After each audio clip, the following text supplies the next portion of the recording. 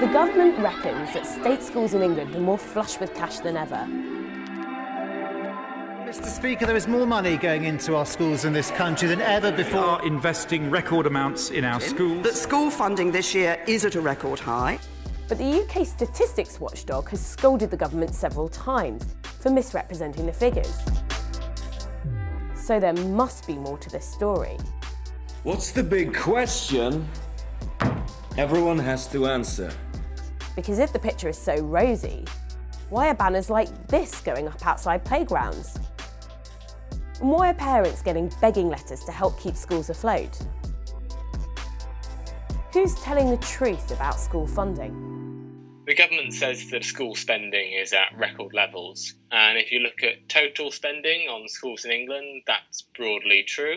However, the number of pupils has gone up by about 9% since 2010. That's an extra 700,000 pupils across state-funded schools in England. And when you look at spending per pupil, that's gone down by about 8% in real terms since 2009. So there's less amount of money per pupil for each school. So, between 2017 and 18, the government spent £49 billion on schools, which is why they say they are spending more than ever. But if you account for inflation, schools only have as much as they did back in 2009. And the number of pupils has risen. Schools are basically having to educate 700,000 more children with no extra money. If delivered, an 8% cut in spending per pupil over the current decade would be larger than any seen over the 70s, 80s, 90s, 2000s. This amounts to the biggest funding cut schools have seen for over 30 years. And for head teachers, this means making some really difficult choices, like letting some staff go and asking those who are left to do far more. You've got teachers driving the school bus, buying their own supplies, and even cleaning the classroom after school. In some schools, the curriculum is also getting narrower, as things like music and drama classes and sports activities are being cut. Others can't even afford basic science equipment. I think that some people have felt forced into a corner because we're trying so hard to make an impossible situation not affect the children who are in our care. We need to be very clear with parents and the wider community about how much money is missing from schools.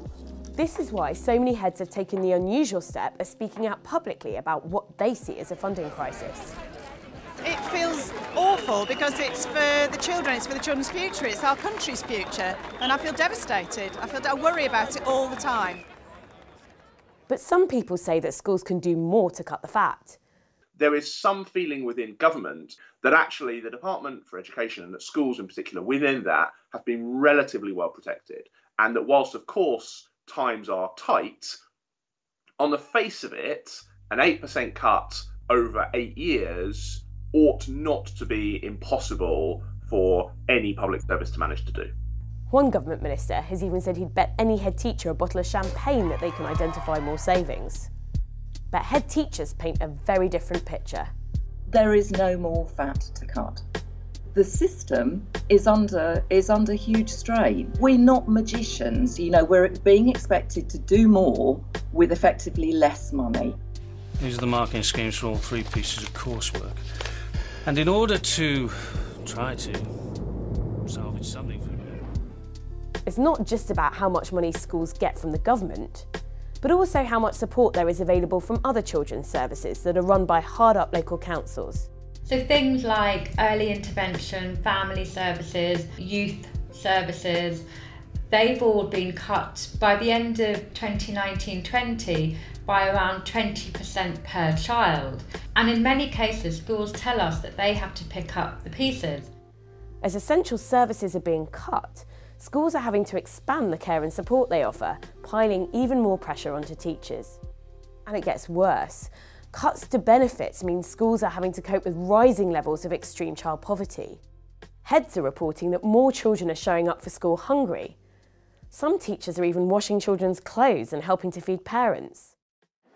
We've had parents that have passed out in the school hall just through doing without meals themselves. Toast. Just what size? With the pressure mounting, teachers say morale is at an all-time low and their workload continues to rise. Quiet! Quiet! Many teachers are burning out and leaving the profession, and who can blame them? But society needs teachers now more than ever.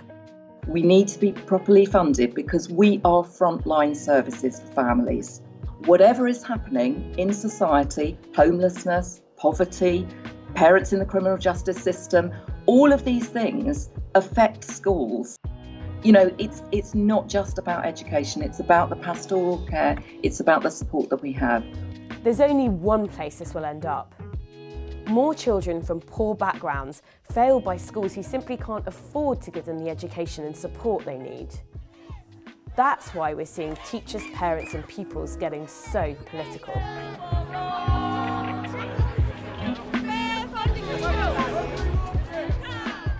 Thanks for watching. Let us know what you think in the comments below. And subscribe to watch more in this series.